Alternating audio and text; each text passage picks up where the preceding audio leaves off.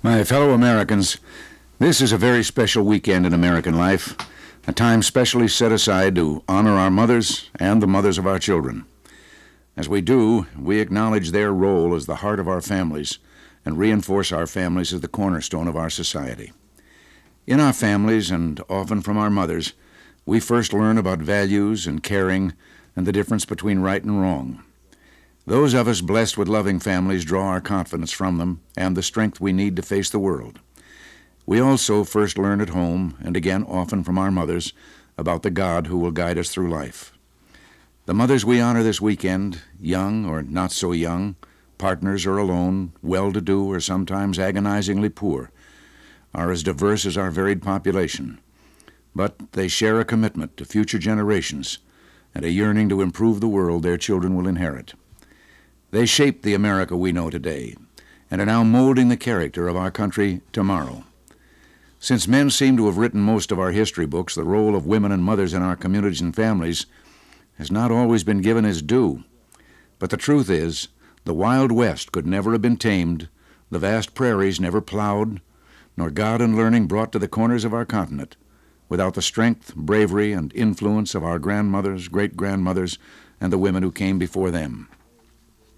Living through blizzards, plagues, prairie fires, and floods, these women made homes and started families, organized churches, and built schools. They served as teachers, field hands, physicians, and the center of the family. I was reading a book recently about Kansas frontier women and came across a passage that seemed to sum it all up. Esther Clark wrote, "Mother has always been the gamest one of us.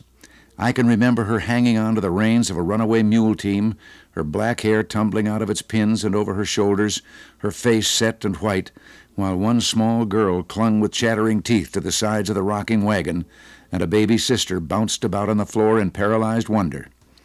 I remember, too, the things the men said about Lenie's nerve.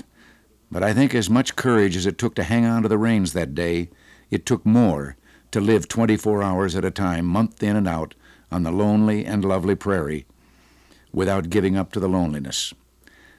Of course, Lenie's nerve and strength are echoed in modern-day women and mothers who face different but equally trying tests of their courage.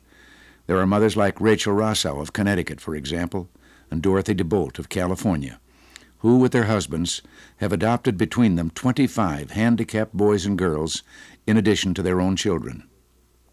I had the chance to visit with Rachel and her family last month, and I can tell you, I've never seen a happier group. I know the strains on them must be great, emotionally and financially, but not as great as the love they feel for each other. Of course, many millions of American mothers are quiet, everyday heroes, struggling to stretch budgets and too often maintaining their families alone. Many also contribute to society through full-time careers, and others are forced to work just to make ends meet. They're raising children in a fast-paced world where basic values are constantly questioned.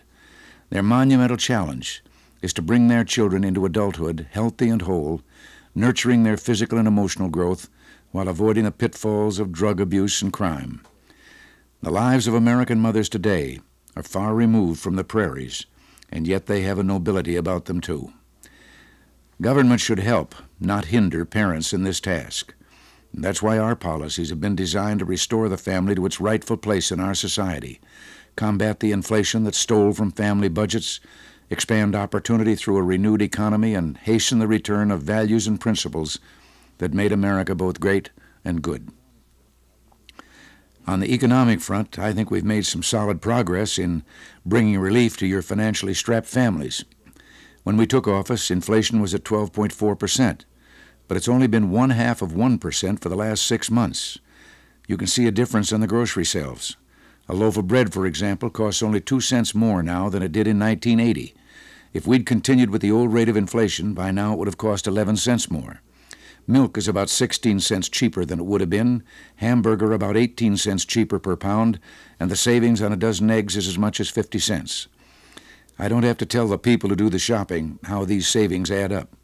But for those of you who don't, we estimate that a family of 4 on a fixed income of $20,000 has $1,700 more in purchasing power this year than they would have had under the old inflation rate. The progress we're making with the economy, just like the national renewal we're seeing spring up all around us, is the product of our reliance again on good old-fashioned common sense, renewed belief in ourselves, and faith in God. Now and then, I find guidance and direction in the worn brown Bible I use to take the oath of office. It's been the Reagan family Bible, and like many of yours, has its flyleaf filled with important events. Its margins are scrawled with insights, and its passages underlined for emphasis. My mother, Nellie, made all those marks in that book. She used it to instruct her 2 young sons, and I look to it still.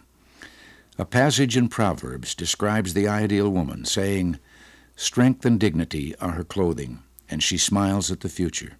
She opens her mouth in wisdom, and the teaching of kindness is on her tongue. Give her the product of her hands, and let her works praise her in the gates." Well, that passage calls for us to recognize the enormous strengths and contributions of women, wives, and mothers, and indicates to me that society always needs a little reminding. Well, let us use this weekend as a symbol that we will always remember, reward, and recognize them, and use their examples of love and courage as inspiration to be better than we are. Till next week, thanks for listening, and God bless you.